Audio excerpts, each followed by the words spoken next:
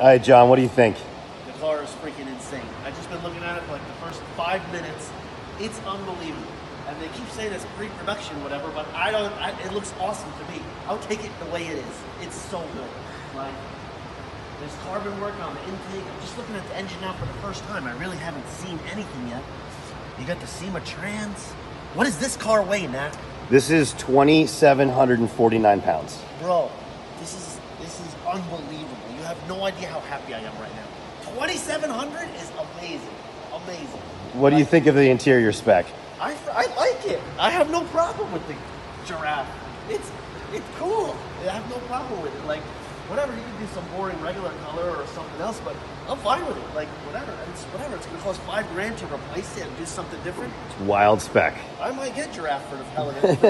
Out of the box, I might get giraffe. Save these skins for me. I'll just change it whenever. Like, everything's so cheap.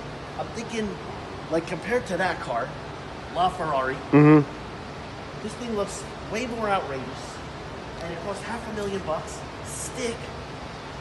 No stick for me, no care. So this is unbelievable. This is like what I would dream of. If I wanted to make a car, this is what I'd probably come up with. It is amazing. And the fact that it's only 2,700 pounds, that's the first I heard. Wow. That's this particular car, just as a heads up. So maybe you got the regular production full finished 29. It's still crazy low. Nothing even comes close. Like the Senna LM is like not even 3,000 pounds. It's a little over.